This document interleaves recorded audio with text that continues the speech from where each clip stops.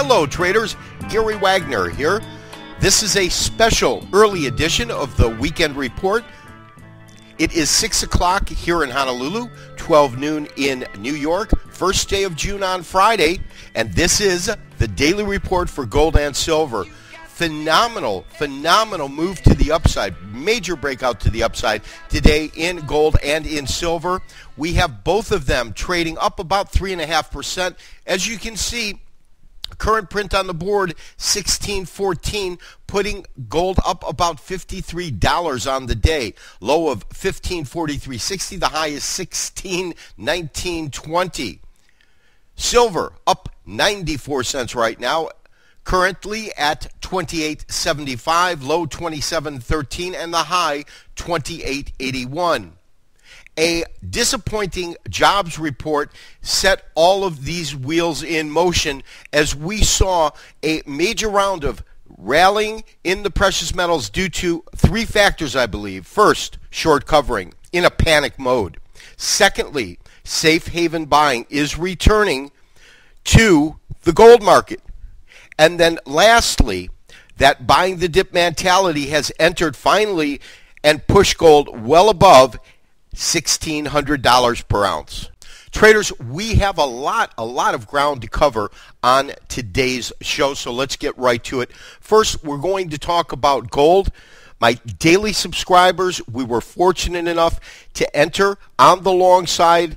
As you recall, midweek, we got in roughly at 1564. As you can see, currently trading at 1650. We are going to begin this show looking at a very short-term chart in terms of the actual candle size, 720, 2 candles per day standard candlestick format. On today's show, in regards to gold, we'll not only talk about the entry of this trade, but some of the targets that I have that I believe are quite achievable to pull profits and where I think this market might be headed. We'll do that all on the show. First thing, we talked about, and we've been covering this to death, but the possibility, as we talked about, of having this triple bottom. And I'm going to draw it as straight as I can. It should be a straight horizontal line. Of course, when this market went and hit these record tops right in here, as it came down, it formed this low. And when you think about where this low is in relationship to this high, it's a $400 drop. But as you know, it came to a perfect Fibonacci number. Second time, as the market hit this low, it came back up. This first set of highs right here in cash was around 1802. From there, it made another low. But as you can see, this low is fairly equal to this first low that we had. The next time the market really moved up, though, it hit a double wall. We had a double top here. Can be no doubt about it. And then we went into this long extension of this correction that we're currently witnessing. We might have time to talk about the wave count, but most importantly, what we pointed out was that technically the fact that it has held this support level on this being the third time, it gave us some confidence that, in fact, we might have seen a bottom. And it's hard to predict when you see the market fall from 1,800 down below 1,600.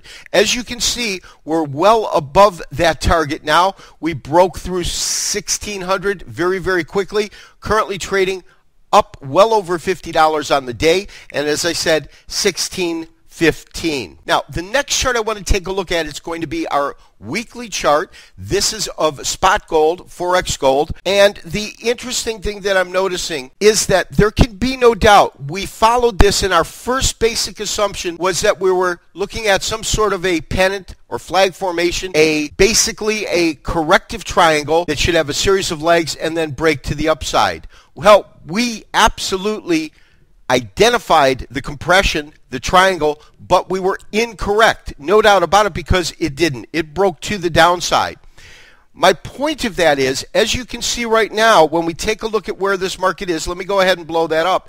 You can see, and the weekly chart is going to catch up, but you can see that we're trading just at that long-term support line, any kind of follow-through at the beginning of next week, and we will go back into this channel line here, and to me that's absolutely and critically important when we look at the marketplaces.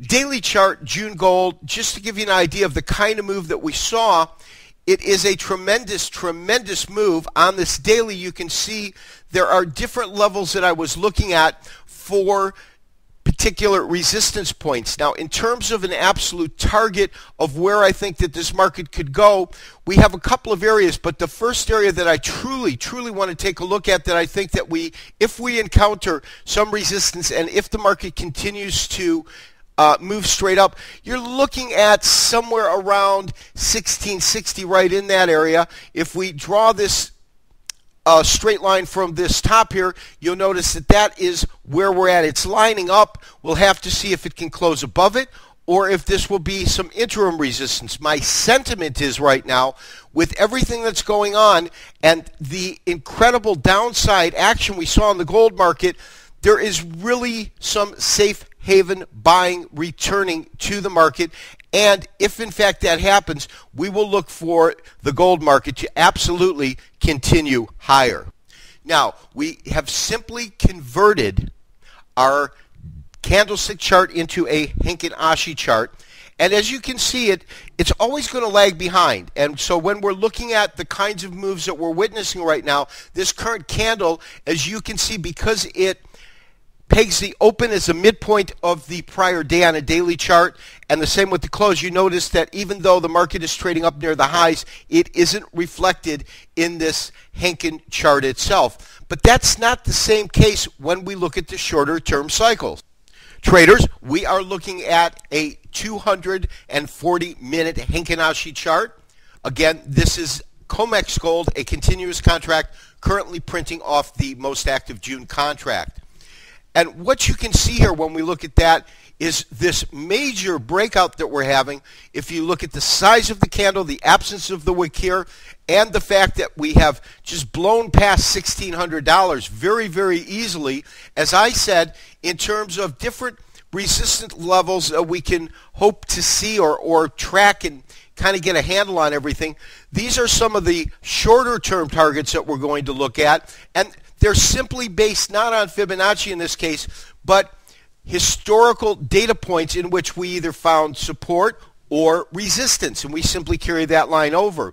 One of the easiest ways to take a look at it is we will simply enter a parallel line or horizontal line, and we will simply look to fix it upon these different lows and highs in the market that could be potential areas that we might in fact see some resistance if the market continues to move higher.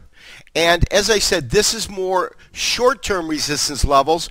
They are really going to come in a little bit before 1620 and then between 16, call it 1635 in that area. These are the three targets. On our daily report, we'll start charting those out as more profits roll into the trade. You know, one of the interesting things that we brought up and we talked about was the fact that to take advantage of the current crisis in Europe in terms of having a strategic trade that integrates the weak euro dollar, I had talked about two separate strategies. One, for those that are able to trade gold as a currency spread in the Forex, and we're looking at the gold market as it's traded against the euro dollar, you can see that it's just hit 1,300 euros per ounce of gold. The other thing that we talked about, and my daily subscribers are well aware of it because it's something that I found fascinating, as we saw in the US dollar gold chart, we saw that it actually broke through that real long-term support line. On the euro, it never did. It maintained itself above that. And even more interesting than that is we did a very, very interesting calculation. I believe this was on Thursday, yesterday or Wednesday of this week. And what we did is when you look at the record top in the euro to the lowest point, to the lows, the actual move that it made in terms of dollar amounts was that the difference between this high here and this low right in here was 150 euros. That's how much the market retraced. When we looked at that same scaling chart in dollars, we had about a $400 drop. So any way you want to look at it, there is no doubt, but the euro gold spread didn't correct nearly as much because that strength in the dollar really held it back. So traders who took advantage of that are either taking on this strategy, and the secondary strategy that we talked about was for those in the United States that can't trade the Forex gold, we would do it with simply a currency contract of euro dollars, and we would spread that against a regular gold contract. And we did the calculation to show that for every 3 contracts that you're short of a euro dollar, you need to be long 2 contracts of gold. And that equated to the same strategy as putting this spread on. Traders, as I said, a simply phenomenal move in the gold market. Now silver wasn't going to be left behind of this major rally. As I said, we're trading up almost $1 on the highs, currently up about 85 cents. But as I said, both gold and silver are trading up well over 3% on the day. This is a chart we spoke about throughout the week because the major observation that I had, and it's just straight textbook technical 101, and that is the definition of a downtrend can be mathematically described very easily by looking at a high as it comes down, then the low, and then we start our count. This next high was lower than this high. And as you can see, when the market came down, we had a lower low, and of course a lower high, a lower low, lower high, and so on. Now, this was the last lower low that we had. We didn't know it quite then, and also the triple bottom that we pointed out, but we saw a basic shift in the marketplace when we got a first high and then that next low was a higher low. However, what we did not get was a higher high. We got a equal high, or what is called tower tops in candlestick terminology. That's the pattern where you have 2 towers and these are the tops, resistance here. But we did get a higher low as it came down, and now the question is obviously, are we going to get a higher high? We're right at that point now. Traders, I certainly think we have that ability. In terms of target areas, beginning of next week, we're going to look at the price points for these higher highs because these are going to be areas that if the market continues higher and if the market finds resistance, that's where it's going to find it. The major top that we're having, unlike gold, is this top right now. Is it going to be a triple top, or will we see a breakout to the upside? My personal sentiment is, with the fundamentals at play, gold is absolutely going to start rallying hard. Silver will follow suit, but there is an industrial component to silver that is not in gold, so we might see these two metals act just a little bit differently. Now, what are our basic targets? In terms of straight targets, the easiest way to look at it is by creating our Fibonacci retracement sequence. Now, traders, when I create this, I'm simply looking, this is the low back at the end of December last year. This, of course, is that secondary top. The first top before that was almost $50. When we chart that, this being 0 and the low being 100, then we have a series of retracement points. Now, it's quite clear, this 76 retracement area, this is where we saw that double top, 28.84. That's our first real target, and that's the area we've got to see if it can break above. After that, in terms of major resistance, really nothing's going to come in play. It's going to be almost a straight shot from about $29 to about $30.50. That's base. You can see some activity here before it breaks out and then moves above. Now, we'll talk about 33 and above later. We first have to cross 2 thresholds before that discussion is relevant by any means, shape, or form. But I will tell you this kind of an explosive move in the marketplace is what we talked about over the last week, the possibility of a real key reversal in the marketplace, in the precious metals, because what we witnessed more than anything else is a return to the gold safe haven paradigm. Rather than money flowing into gold, it's been flowing into the dollar. Now, interestingly enough, there were many out there that predicted gold would continue to fall because we are having a global meltdown in our equities markets, and traders who are strapped for cash will liquidate things like gold to cover the losses in the equities market. And traders, for our last chart of today's show, we will look at this gold chart. It is a 2-hour chart in straight candlestick format. And as we go into the 1 o'clock time zone in New York, it's almost 7 o'clock here, we can see that there's a little bit of what I call backfilling in silver right now.